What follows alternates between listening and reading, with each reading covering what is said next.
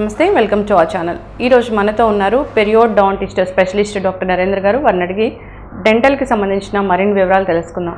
నమస్తే డాక్టర్. నమస్తే అండి. Welcome to our channel. Doctor గారు చూస్తే కానీ చాలా మంది చిగుళ్ళ సమస్యతో బాధపడుతూ ఉంటారు. అంటే చాలా మంది కూడా చిగుళ్ళ నుంచి రక్తం కారుతూ ఉంటుంది, చిగుళ్ళు కూడా స్వెల్లింగ్ వస్తూ ఉంటాయి, ఇన్ఫెక్ట్ అవుతూ ఉంటాయి. అసలు చిగుళ్ళ సమస్య అనేది ఎందుకు వస్తుంది? Hello, I'm doctor Narendra, chief consultant పెరియోడోంటిస్ట్ at the dental specialist. అంటే ఈ రోజుల్లో మనకి దాదాపు ఒక 70 నుంచి 80% పాపులేషన్లో మనకు వచ్చే పేషెంట్స్లో కానీ కొంతలో కొంత ఒక ఫార్మ్ ఆఫ్ గమ్ ఇన్ఫెక్షన్స్ ఉంటుంది. అంటే చిగుళ్ళ సమస్య మనకి ఎక్కడి నుంచి మొదలవుతుంది అంటే అక్కడ పంటి చుట్టూతో గార చేరుకోవటం వల్ల. ఆ గార మనకి ఎలా చేరుకుంటుంది అంటే మామూలుగా మనం తినిన కొద్ది గంటల్లో ఒక జిగురు లాంటిది ఏర్పడుతుంది పంటి చుట్టూతా. అది కానీ క్లీన్ చేసుకోకపోతే ఆ జిగురు లాంటిది గట్టిపడిపోయి గార అంటారు అనమాట. ఆ గార ఎప్పుడైతే పంటి దగ్గర ఏర్పడుతుందో అది చిగుళ్ళ చుట్టూతా చేరుకొని చిగుళ్ళ ఇన్ఫెక్షన్కి ప్రధాన కారణం వచ్చేసి గార చేరుకోవటం అనమాట. ఈ మనకి చిగుళ్ళ ఇన్ఫెక్షన్లో ఒక 2-3 స్టేజెస్ ఉంటాయి. మొదటి స్టేజ్లో ఏంటంటే ఒట్టి చిగుళ్ళ వరకే పరిమితం అవుతుంది. బట్ అదే అప్పుడు మనం ట్రీట్మెంట్ చేయించుకోకపోతే సరిగ్గా ఆ చిగుళ్ళ ఇన్ఫెక్షనే ఇంకొంచెం లోపలికి వెళ్ళి పంటి చుట్టూతా ఎముకని కొంచెం తినేస్తూ ఉంటుంది అనమాట. అంటే పంటి చుట్టూతా ఎముక అనేది అరిగిపోతూ ఉంటుంది. ఇక్కడ చూస్తే మనకి ఇది వచ్చి కొంచెం హెల్దీ చిగుళ్ళు, ఇది వచ్చి కొంచెం గార చేరుకొని చుట్టూతా చిగుళ్ళు ఉబ్బిపోయి ఇట్లా టచ్ చేయగానే రక్తం రావటము, లేకపోతే చిగుళ్ళు కొంచెం కిందకి వెళ్ళిపోయి పన్ను కొంచెం పొడుగ్గా కనిపించడం, ఇవన్నీ మనకి సైన్స్ అండ్ సిమ్టమ్స్ అనమాట. సో ఇక్కడ చూసుకుంటే కానీ ఇక్కడ గార చేరుకొని ఈ ఎముకంతా తినేస్తూ ఉంది. ఎప్పుడైతే ఈ ఎముక తినేస్తూ ఉంటుందో ఇది advance stage of gum infection అనమాట. ఎముక జారిపోయే కొద్దీ అరిగిపోయే కొద్దీ పన్ను కూడా లూజ్ అయిపోతుంది. సో ఇదంతా అడ్వాన్స్ స్టేజెస్లో వస్తాయి. సో మనం గమనించాల్సింది ఏంటంటే ఎప్పుడైనా ఏ పేషెంట్ అయినా చిగుళ్ళ ఇన్ఫెక్షన్ అనేది ఫస్ట్ ఇనీషియల్గా గమ్ బ్లీడింగ్ అంటే చిగుళ్ళ నుంచి రక్తంతో మొదలవుతుంది. అది కానీ జాగ్రత్త తీసుకోకపోతే ఇంకా ముందుకు వెళ్ళే ప్రమాదం ఉంటుంది. అందులో మనకేంటంటే ఈ పన్ను చుట్టూతా గార ఎక్కువ చేరుకొని పన్ను అరిగిపోవటము, పంటి చుట్టూతా ఎముక అరిగిపోయి పన్ను లూజ్ అవటము, లేకపోతే చిగుళ్ళు ఎర్రగా ఉబ్బిపోయి కనిపించినట్టు, ఇవన్నీ 3-4 సిమ్టమ్స్ అనేది జాగ్రత్తగా చూసుకొని వెంటనే డెంటిస్ట్ని సంప్రదిస్తే కానీ దానికి తగినట్టు ట్రీట్మెంట్ చేసుకోవచ్చు. ఓకే డాక్టర్ గారు, అంటే చిగుళ్ళ సమస్య అనేది మొదలవుతానే మనకి బ్లీడింగ్తోని స్టార్ట్ అవుతుంది కదా. సో అలాంటప్పుడు గుర్తిస్తే డాక్టర్ని సంప్రదిస్తే ట్రీట్మెంట్ ఇస్తారు. అసలు ఈ చిగుళ్ళ సమస్య రావడానికి ప్రధాన కారణం అంటే ఏం చెప్తారు? ప్రధాన కారణం అంటే గార అండి ఒకటి. అలానే ఈ రోజుల్లో ఏంటంటే మనకి రీసెర్చ్ వేరియస్ స్టడీస్ కూడా ఏం తెలుస్తుందంటే ఈ చిగుళ్ళ ఇన్ఫెక్షన్ కొన్నిసార్లు ఫీమేల్ పేషెంట్స్కి వస్తే కానీ ఫీమేల్ పేషెంట్స్లో ఏమన్నా హార్మోనల్ ఇంబ్యాలెన్స్ కానీ ప్రెగ్నెన్సీకి ముందు కానీ డయాబెటీస్ పేషెంట్స్లో కానీ కొన్నిసార్లు గార ఎక్కువ లేకపోయినా సరే ఈ చిగుళ్ళు ఎర్రగా రావటం, చిగుళ్ళ నుంచి వెంటనే రక్తం రావటము, ఎముక దానంతటికి అరిగిపోవటము, ఇవన్నీ కారణాల వల్ల కూడా ఉంటుందన్నమాట. సో ప్రధానంగా అయితే గార అని చెప్పుకోవచ్చు. బట్ ఇది కాకుండా గార లేకుండా కూడా చిగుళ్ళ ఇన్ఫెక్షన్ వచ్చే ఉంటుందన్నమాట. సో ప్రెగ్నెన్సీ ముందు ఫీమేల్ పేషెంట్స్లో హార్మోనల్ ఇంబ్యాలెన్స్, వాళ్ళు రెగ్యులర్గా ప్రెగ్నెన్సీ అనుకోండి, ప్రెగ్నెన్సీ కన్సీవ్ చేసే ముందు లేకపోతే during the course of pregnancy కూడా మనకి గమ్ స్పెషలిస్ట్ని కలిస్తే బాగుంటుంది. ఎందుకంటే that will ultimately effect the baby health కూడా. ఎస్ డాక్టర్ గారు, ఇక స్మోకింగ్ చేసే వాళ్ళకు కూడా ఈ సమస్య ఎక్కువగా వస్తుందని చెప్తారు కదా. సో అదెందుకంటారు? స్మోకింగ్లో ఏమవుతుందంటే అండి, ఇది చిగుళ్ళు ఏదైతే ఇన్ఫెక్షన్ వచ్చిందో సరిగ్గా మానదు. ఒకటేంటంటే ఇంకా ఈ చిగుళ్ళు ఈ ఎముక అనేది త్వరగా అరిగిపోతుంది. ఈ స్మోకింగ్ పేషెంట్స్లో ఒకటి జాగ్రత్తగా చూసుకోవాల్సింది ఏంటంటే ఎముక చాలా త్వరగా అరిగిపోతుంది. కొంచెం గారు ఉన్నా సరే సిగరెట్ తాగే అలవాటు ఉంటే ఎముక త్వరగా అరిగిపోతుంది. అలానే ఈ షుగర్ ఉన్న పేషెంట్స్, డయాబెటీస్ పేషెంట్స్లో కూడా ఈ ఎముక అనేది 1% వరకు మామూలుగా పేషెంట్స్తో ఏంటంటే మెల్లమెల్లగా అరుగుతూ ఉంటుంది ట్రీట్మెంట్ లేకపోతే. అదే ఈ స్మోకింగ్ పేషెంట్స్లో లేకపోతే షుగర్ ఉన్న పేషెంట్స్లో ఏంటంటే కొంచెం త్వరగానే అంటే కొంచెం కాలపరిమితిలోనే ఎక్కువ అరిగిపోతూ ఉంటుందన్నమాట. సో వాళ్ళు ఇంకా జాగ్రత్త తీసుకోవాలి. అది జనరల్ హెల్త్ ఎఫెక్ట్ చేస్తూనే ఈ స్మోకింగ్ అనేది మనకి చిగుళ్ళ పైన అలానే పంటి పైన చాలా ఇర్రివర్సిబుల్ డ్యామేజ్ అంటూ జరుగుతూ ఉంటుంది. మరి ఈ చిగుళ్ళ సమస్య వచ్చిన తర్వాత మీ దగ్గరకు వస్తే ఎటువంటి ట్రీట్మెంట్ అందుబాటులో ఉన్నాయి? ఇందాక చెప్పినట్టు మన దగ్గర అంటే చిగుళ్ళ ట్రీట్మెంట్ అనేది మనకి ఏ స్టేజ్లో ఉందో దాన్ని బట్టి మనం చేస్తామన్నమాట. ఇనీషియల్గా అంటే మొదటి స్టేజ్లో ఉంది అనుకోండి, ఒట్టి గార పట్టి ఈ చిగురు పైనే అనుకోండి, నీట్గా క్లీన్ చేసుకోవచ్చు. ఆ గార తీసేస్తే మళ్ళీ చిగుళ్ళు అనేవి మామూలుగా హెల్త్ రెస్టోర్ అవుతుంది. అలానే కొంచెం అడ్వాన్స్ స్టేజెస్లో వచ్చారనుకోండి, ఇంకా లోపల నుంచి క్లీన్ చేస్తాము. లేజర్ క్యూరెటాజ్ అంటారు, లేకపోతే క్యూరెటాజ్ అంటారు అనమాట. లేదంటే లేజర్ పద్ధతిలో కూడా చేసుకోవచ్చు. దీంట్లో ఏంటంటే ఈ గార మొత్తం ఏదైతే పంటికి పంటి వేరులో పట్టిందంతా తీసేసుకుంటే ఈ చిగురు అనేది ఆటోమేటిక్గా కొంచెం హెల్తీగా అవుతుంది. ఇంకా ఎక్కువ ఎముక అరిగిపోయింది అనుకోండి, అప్పుడు చిగుళ్ళ సర్జరీలో ఏంటంటే చిగుళ్ళ నుంచి లోపల నుంచి క్లీన్ చేసి అక్కడ కొంచెం గ్రాఫ్ట్ అంటే బోన్ సబ్స్టిట్యూట్ కూడా పెట్టుకుంటాం. ఏదైతే ఆ ఎముక అరిగిపోయిందో దాన్ని కాంపన్సేట్ చేసుకోవటానికి. సో స్టేజ్ బట్టి మనకి ట్రీట్మెంట్ అనేది డిసైడ్ అవుతుంది. అంటే ట్రీట్మెంట్ చేసే సమయంలో వీళ్ళు ఎటువంటి జాగ్రత్తలు తీసుకోవాలంటారు ఆహార విషయంలో మంచి హెల్తీ డైట్ తీసుకోవాలండి. పళ్ళు తీసుకోవాలి, ఎక్కువ ఫైబర్ కంటెంట్ తీసుకోవాలి. అలానే కొన్నిసార్లు ఎక్కువ అరిగిపోయింది అనుకోండి, ఎందుకు ఎక్కువ అరిగిపోతుంది, ఏమైనా కాల్షియం డెఫిషియన్సీ ఉందా, లేకపోతే ఎముకలు ఏమైనా డెఫిషియన్సీ ఉందా, ఈ పరంగా కూడా మనం ఆలోచించుకోవాలి. కానీ జాగ్రత్తలు అంటే ఏదైనా సరే గార పట్టకుండా చూసుకొని రెగ్యులర్గా మనకు వచ్చే పేషెంట్స్ ఎట్లా అంటే కొంతమంది ఎర్లీ స్టేజ్లో వస్తారు, కొంతమంది మరీ లేట్ స్టేజ్లో వస్తారు. సో ఎర్లీగా వస్తే ఖచ్చితంగా రివర్సిబుల్ చేసుకోవచ్చు అనమాట. ఏదైతే ఇన్ఫెక్షన్ ఉందో అది కంప్లీట్గా హెల్తీ గమ్స్కి తీసుకురావచ్చు. కొంచెం అడ్వాన్స్ స్టేజెస్లో వస్తే కానీ జస్ట్ కొంచెం ఎక్కడి వరకు ఏదైతే ఎముక అరిగిపోయిందో ఇంకా ముందుకు వెళ్లకుండా కాపాడుకునే ప్రయత్నం మనం చేసుకోవచ్చు. కానీ ఏదైనా మనకి ట్రీట్మెంట్ చేసినా కూడా గార పట్టకుండా నీట్గా మెయింటైన్ చేసుకొని, అలానే ఇప్పుడు మనకి కొత్త ఇన్స్ట్రుమెంట్స్ అంటే బ్రషింగ్లోనే టైప్ ఆఫ్ బ్రషెస్లోనే చాలా డిఫరెంట్ వెరైటీస్ వచ్చినాయి. అలానే మనకి ఇంకా ముందుకి ఇంకా అరిగిపోకుండా రెగ్యులర్ ఫాలో అప్ అండి. చాలామందికి ఏంటంటే ఒకసారి ట్రీట్మెంట్ చేసుకుంటే మళ్ళీ ఒక 2-3 సంవత్సరాలు కాకుండా ప్రతి 6 నెలలు వస్తూ ఉంటే మనకి ఫాలో అప్ తెలుస్తుంది అనమాట. సో మళ్ళీ ఇంకా ఫర్దర్గా డిగ్రేడ్ అవ్వకుండా జాగ్రత్తలు కూడా తీసుకోవచ్చు. ఇక డాక్టర్ గారు ఫుడ్ తిన్న తర్వాత ఖచ్చితంగా బ్రష్ చేసుకోవాలని చెబుతూ ఉంటారు కదా, సో అట్లా చేసుకొని వాళ్ళలో అంటే మార్నింగ్ ఈవినింగ్ బ్రష్ చేసుకొని వాళ్ళలో ఈ సమస్య ఎక్కువగా వస్తుందంటారా? ఇది చాలా ఫ్రీక్వెంట్గా అడిగే క్వశ్చన్, ఎన్నిసార్లు బ్రష్ చేసుకోవాలి, ఎలా బ్రష్ చేసుకోవాలి అంటే ఫుడ్ తినిన వెంటనే కాకుండా అట్లీస్ట్ రోజుకి 2 సార్లు బ్రష్ చేసుకోవటం ఐడియల్.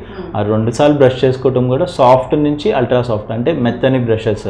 గట్టి బ్రషెస్తో ఏమవుతుందంటే ఈ చిగురు పైన పడి కొన్నిసార్లు చిగురు అరిగిపోతుంది. అది సో మెత్తని soft are ultra soft brushes అంటారు, దాంతో చేసుకొని 2 నిమిషాల పాటు. సో రోజుకి 2 times ఈజ్ అడ్వైజబుల్. మరి తిన్న తర్వాత అంటే కొంతమంది అంటే మన ఇండియన్ పాపులేషన్లో రోజుకి 3-4 సార్లు తింటారు, అది it's not practical. So at least daily twice brushing. ఇంకా కొన్ని పద్ధతులు ఈ ఫ్లాసింగ్ అంటారు. ఈ ఫ్లాసింగ్ ఏంటంటే పళ్ళ మధ్యలో క్లీన్ చేస్తుంది, ఇంకొంచెం చిగురు లోపల నుంచి క్లీన్ చేస్తుంది. ఇప్పుడు కొత్తగా మనకి ఇంటర్డెంటల్ బ్రషెస్ వచ్చినాయి, ఈ పళ్ళ సందుల మధ్యలో కూడా క్లీన్ చేస్తాయి. So daily twice brushing is advisable. మరి అంటే మనం పంటిని మాత్రమే క్లీన్ చేస్తూ ఉంటాము, సో మరి చిగుళ్ళ క్లీనింగ్ అంటే ఎలా చేయాలి ఇంట్లో? చిగుళ్ళ క్లీనింగ్ అంటే కొన్ని మసాజ్ చేసే పద్ధతులు ఉంటాయి. ఈ బ్రషింగ్ టెక్నిక్లోనే ఇప్పుడు చిగులు ఇన్ఫెక్షన్ ఉన్న వాళ్ళకి కొంచెం బ్రషింగ్ టెక్నిక్ కూడా ఏంటంటే కొంచెం యాంగులేట్ చేసుకోవాలన్నమాట. అది మనకి పేషెంట్ బట్టి పేషెంట్ని చూసి మనం దగ్గరుండి ఎక్స్ప్లెయిన్ చేస్తాం. ముందు ట్రీట్మెంట్ కన్నా ముందు పేషెంట్కి ఎట్లా బ్రష్ చేయాలి, ఏ బ్రష్తో చేసుకోవాలి అండ్ రోజుకి ఎన్నిసార్లు బ్రష్ చేయాలి అంటే ఇన్ఫెక్షన్ ఉన్న స్టేజ్ బట్టి మనం ఖచ్చితంగా ఒక ప్రోటోకాల్ ఎస్టాబ్లిష్ చేస్తాము. సో ప్రతి పేషెంట్కి ఒక ఇండివిజువల్ ట్రీట్మెంట్ అప్రోచ్ అనేది ఉంటుంది. ఎస్ డాక్టర్, ఇక డయాబెటీస్ పేషెంట్స్ కానీ ఈ చిగుళ్ళ వ్యాధితో బాధపడుతూ మీ దగ్గరికి వస్తే వాళ్ళకి ఎలా ట్రీట్మెంట్ ఉంటుంది, అంటే వాళ్ళకి సపరేట్ ట్రీట్మెంట్ ఉంటుందా? అంటే డయాబెటీస్లో ఏంటంటే అండి, ఇందాక అన్నట్టు మనకి చిగురు అనేది కొంచెం చిగురు ఇన్ఫెక్షన్ అనేది ఎక్కువ మోతాదులో ఉంటుంది, అలానే ఎముక కూడా కొంచెం ఎక్కువ అరిగిపోతూ ఉంటుంది అనమాట. ఇలాంటి వాటిల్లో ఏం చేయాలంటే ముందు 2 ట్రీట్ చేసుకోవాలి. అటు చిగురు ఇన్ఫెక్షన్తో పాటు ఆ షుగర్ లెవెల్ కూడా కంట్రోల్ ఉంటే బాగుంటుంది.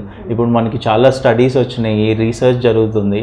ఆ రీసెర్చ్ మనకి ఏం చెప్తుంది అంటే ఒకవేళ డయాబెటీస్ పేషెంట్స్లో అంతా వాళ్ళు మందులంతా జాగ్రత్తగా తీసుకుంటున్నారు, లైఫ్ స్టైల్ అంతా మెయింటైన్ చేస్తున్నారు, కానీ ఎప్పుడైతే ఈ చిగుళ్ళ ఇన్ఫెక్షన్ నెగ్లెక్ట్ చేస్తున్నారో ఆ ఇంప్రూవ్మెంట్ అనేది కనిపించదు. చాలామంది కొన్నిసార్లు ఎట్లా అంటే మన దగ్గరికి వచ్చే పేషెంట్స్లో జనరల్గా చూస్తున్నా కూడా కొంతమంది ఒట్టి చిగుళ్ళు ఇన్ఫెక్షన్తో వస్తారు, బాగా చిగుళ్ళు ఉబ్బిపోయి కొంచెం సివియర్ గమ్ ఇన్ఫెక్షన్తో వస్తారు.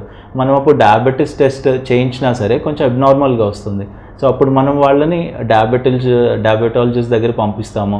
సో ప్యారలల్ ట్రీట్మెంట్ అనేది కూడా చేసుకోవాలి, ఎందుకంటే 2 కంట్రోల్లో ఉంటే ఇంకా బెటర్గా ఉంటుంది, త్వరగా మాంటం అనేది ఉంటుంది అనమాట.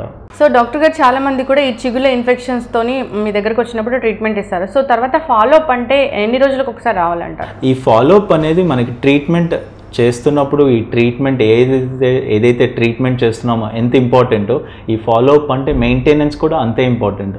మనం ట్రీట్మెంట్ చేసిన తర్వాత పేషెంట్ నీట్గా పెట్టుకోవాలి, గారపు చేరుకోకుండా మనం చెప్పిన జాగ్రత్తలు డైట్ అంతా ఫాలో అవుతూ ఉండాలి. అలానే ప్రతి 6 months అట్లీస్ట్, అంటే మొదటి సంవత్సరం మనకి ఏ స్టేజ్లో ఉందో గమ్ ఇన్ఫెక్షన్ చూసుకొని కొన్నిసార్లు ట్రీట్మెంట్ తర్వాత 3 నెలలకి 6 నెలలకి పిలుస్తాము. ఈలోపు ఏమవుతుందంటే ఆ డిసీజ్ అనేది, ఆ ఇన్ఫెక్షన్ అనేది స్టెబిలైజ్ అవుతుంది, ఇంకా ఫర్దర్గా ప్రోగ్రెస్ అవుతుంది, ముందుకు వెళ్లకుండా చేస్తున్నాము. సో అలానే 2వ సంవత్సరం నుంచి అట్లీస్ట్ ఎవ్రీ 6 months వస్తూ ఉంటే మనకు తెలుస్తుంది. కొన్నిసార్లు ఏంటంటే గమ్ ఇన్ఫెక్షన్ మళ్ళీ తిరిగి వచ్చే అవకాశం కూడా ఉంటుంది, మెయింటెనెన్స్ సరిగ్గా లేకపోవటం, లేకపోతే ఇతరత్ర సిస్టమిక్ ఇన్ఫెక్షన్స్ కానీ.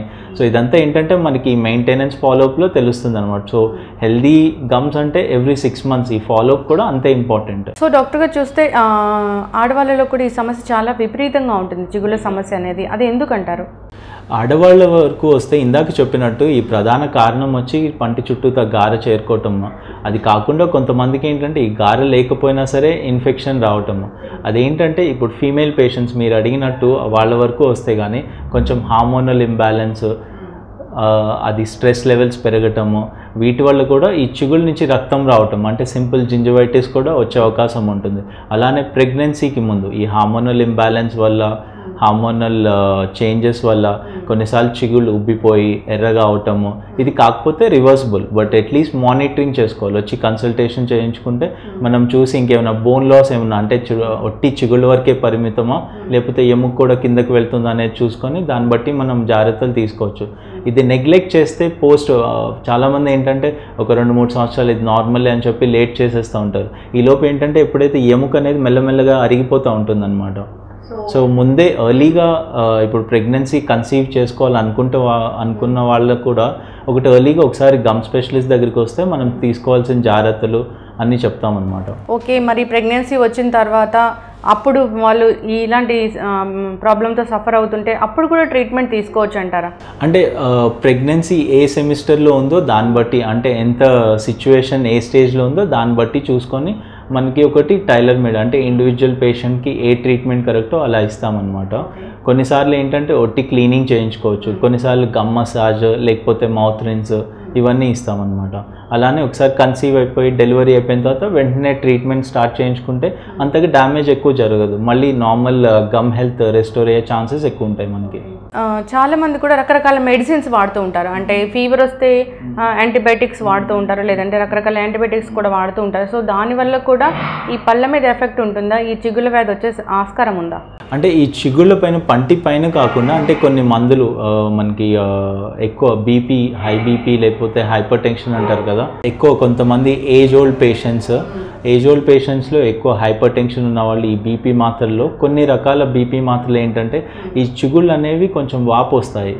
ఆ వాపు వచ్చినప్పుడు ఏమవుతుందంటే గారె ఈజీగా వస్తుందన్నమాట. సో అలాంటి వాళ్ళు మెడికేషన్ తీసుకున్న మందుల్ని సబ్స్టిట్యూట్ చేసుకునే ఛాన్స్ ఉంటుంది.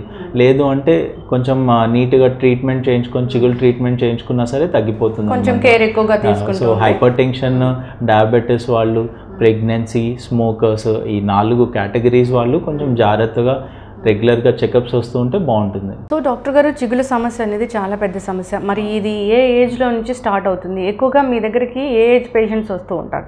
అంటే మామూలుగా చూసుకుంటే చిగుళ్ళ ఇన్ఫెక్షన్ అనేది వయసుతో పరిమితం లేకుండా ఈ రోజుల్లో ప్రతి ఒక్కళ్ళకి ఎఫెక్ట్ అవుతుంది. ఇప్పుడు 12 ఏళ్ల వయసు నుంచి 60 ఏళ్ల వయసు వరకు చిగుళ్ళ ఇన్ఫెక్షన్ అనేది ఏదో ఒక రూపంలో ఎఫెక్ట్ అవుతూనే ఉందన్నమాట. కానీ ఈ విషయానికి వస్తే మామూలుగా ఎక్కువ మంది దాదాపు ఈ చిగుళ్ళ ఇన్ఫెక్షన్ అనేది నొప్పి ఉండదు.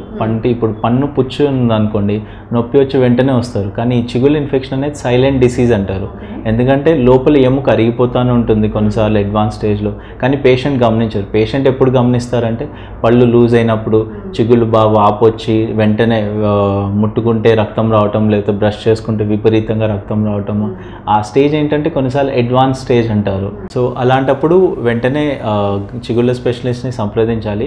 అలానే ఈ ఏజ్ ఫ్యాక్టర్ వస్తే జనరల్గా అంటే ఎక్కువ గమ్ రిలేటెడ్ ఇన్ఫెక్షన్స్ అనేది మనకి 40 ఇయర్స్ నుంచి స్టార్ట్ అవుతుంది. 40-45 ఇయర్స్ వాళ్ళ పేషెంట్స్లో కొంచెం పీక్ ఉంటుందన్నమాట. అలానే ఈ ఫీమేల్ పేషెంట్స్లో కొన్నిసార్లు ప్రెగ్నెన్సీ ముందు కానీ ఈ హార్మోనల్ ఇంబ్యాలెన్స్ వాళ్ళల్లో కూడా కొంచెం some form of gum infection చూడొచ్చు. ఓకే, హార్మోనల్ ఇంబ్యాలెన్స్ అన్నారు కదా, అంటే పీసీఓడి అలాంటి హార్మోనల్ సమస్య ఉన్న వాళ్ళలో కూడా వస్తుందంటారా? అలాంటి సమస్య ఉన్న వాళ్ళలో కూడా సింపుల్ జింజివైటిస్ అంటారు అనమాట. అంటే చిగుళ్ళు నుంచి కొంచెం రక్తం రావటము, ఎర్రగా అవటము, నోటి దుర్వాసన రావటము, ఇవి కూడా గమనించడానికి ఉంటుంది. ఇక్కడ ఇంకోటి ఏంటంటే అండి, ఈ చిగుళ్ళు ఇన్ఫెక్షన్ కొన్నిసార్లు ఏంటంటే జెనెటిక్ కూడా ఉంటుంది. ఇందాక చెప్పినట్టు ప్రధాన కారణం వచ్చి గార చేరటము. ఈ గార చేరటం కాకుండా కొంతమందికి ఏంటంటే 16 ఏళ్ళ వయసు 18 ఏళ్ళ వయసులోనే ఎముక బారిగిపోతుంది ఎటువంటి గార లేకుండా. అలాంటి జెనెటిక్ ఫ్యాక్టర్ కూడా ఉంటుంది. అంటే వాళ్ళ పేరెంట్స్ కానీ వాళ్ళ గ్రాండ్ పేరెంట్స్ కానీ ఒకసారి గమ్ ఇన్ఫెక్షన్ ఉంటే ఆ జెనెటిక్ కాంపోనెంట్ కూడా ఉంటుందన్నమాట ఈ ఇన్ఫెక్షన్లో. సో అది కూడా స్టడీ చేసి మనం ట్రీట్మెంట్ దానికి తగ్గట్టు చేసుకోవాలి. డాక్టర్ గారు చూస్తే చాలా మందిలో కూడా ఇప్పుడు నోటి దుర్వాసన అనేది పెద్ద సమస్యగా ఉంది. అంటే ఎంత మంచిగా మీరు చెప్పినట్లు బ్రష్ చేస్తున్నా కానీ నోటి దుర్వాసన అనేది వస్తూ ఉంటుంది. సో చిగులు ఇన్ఫెక్షన్ వల్లే నోటి దుర్వాసన వస్తుందా? అసలు రీజన్ ఏంటి? చాలా మంచి ప్రశ్న అండి. ఇది నోటి దుర్వాసన అంటే బ్యాడ్ బ్రెత్ ఆర్ హాలిటోసిస్ అంటారు. దీనికి మేజర్ అంటే ప్రధాన కారణం వచ్చేసి దాదాపు 70 నుంచి 85% కారణం వచ్చి నోటిలో ఉన్న ఇన్ఫెక్షన్ కానీ నోట్లో ఉన్న ఎనీ ప్రాబ్లం కానీ అది రిఫ్లెక్ట్ అవుతుంది. ఇప్పుడు నోట్లో ఉన్న సమస్యలు అంటే పంటలో పుచ్చిపళ్ళు అవ్వచ్చు, అలానే చిగుళ్ళ ఇన్ఫెక్షన్ అవ్వచ్చు. ఈ రెండు ప్రధాన కారణాలు ఈ నోటి సమస్యలకు వస్తాయి. అలానే కొన్నిసార్లు అల్సర్స్ రావటము, అలానే కొన్నిసార్లు ఈ డ్రై మౌత్ అంటారు, అంటే నోరు పొడిబారిపోవటము, ఇవి కూడా కారణాలు అవ్వచ్చు. కానీ ఇవి కాకుండా కొంతమంది మీరు అన్నట్టు చాలామంది చెప్తారు నేను రోజుకు 2 సార్లు బ్రష్ చేస్తున్నా. ఒకవేళ నోటి సమస్యలు ఏం లేకపోయి దుర్వాసన ఇంకా వస్తుంది అంటే కొన్నిసార్లు గ్యాస్ట్రోఇంటెస్టైనల్ ప్రాబ్లమ్స్ అవ్వచ్చు, కొన్నిసార్లు టాన్సిలైటిస్ రిలేటెడ్ అవ్వచ్చు. బట్ ఏంటంటే మనం అలాంటి పేషెంట్స్ వచ్చినప్పుడు డెంటల్ స్క్రీనింగ్ చేస్తాము. నోటి సమస్యల్లో ఏమన్నా ఉంటే అవి ట్రీట్ చేసిన తర్వాత అవే రీజన్ అయితే ఖచ్చితంగా తగ్గుతుంది. అలానే బ్రషింగ్ ట్వైస్, కొన్నిసార్లు మెడికేటెడ్ టూత్పేస్ట్ ఇస్తాము, కొన్నిసార్లు మౌత్ వాష్ ఇస్తాము. నోరు పొడిబారిపోతుంటే కొన్నిసార్లు మౌత్ వాష్ ఈ సలైవా స్టిమ్యులేషన్కి ఇస్తాము. సో వీటితో ఖచ్చితంగా ఇంప్రూవ్మెంట్ అనేది ఉంటుంది.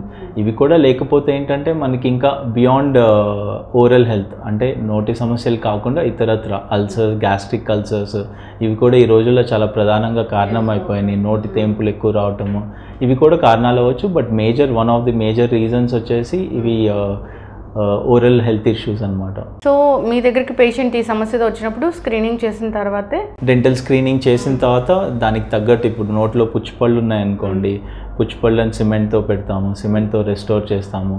గమ్ ఇన్ఫెక్షన్, చిగుళ్ళ ఇన్ఫెక్షన్ ఉంటే వాటిని ట్రీట్ చేస్తాము. గార పట్టుంటే గార తొలగించినప్పుడు యూజువల్లీ మ్యాక్సిమం రిలీఫ్ వచ్చేస్తుంది. ఎందుకంటే మనకి గార పట్టినప్పుడు ఈ ఫుడ్ ఎక్కువ టైం ఇరుక్కున్నప్పుడు అది దుర్వాసనకి కారణమవుతుంది. అది ఒకసారి తీసేస్తే దాంతోపాటు ఆ బ్యాక్టీరియా కూడా ఆ క్రిముల్ని కూడా తీసేసినట్టే. సో దాంతో ఖచ్చితంగా కొంచెం రిలీఫ్ అనేది ఉంటుంది. ఇంప్రూవ్మెంట్ అనేది కూడా చాలా ఒక 2 సిట్టింగ్స్లో ఒక 3 to 5 డేస్లో మంచి ఇంప్రూవ్మెంట్ ఉంటుంది. ఓకే, ఇదైతే పర్మనెంట్ సొల్యూషన్ దానికి. Permanent solution. Thank you so much doctor గారు, చాలా మంచి ఇన్ఫర్మేషన్ అందించారు. Thank you. నమస్తే. సో చూసారు కదా, ఇది ఇవాళ టాపిక్. ఇక మరో టాపిక్తో మళ్ళీ కలుద్దాం. ఇక ఈ వీడియో కనుక మీకు నచ్చినట్లయితే లైక్ చేయండి, షేర్ చేయండి. మరిన్ని ఇలాంటి ఇంట్రెస్టింగ్ అప్డేట్స్ కోసం మా ఛానల్ని తప్పక సబ్స్క్రైబ్ చేసుకోండి.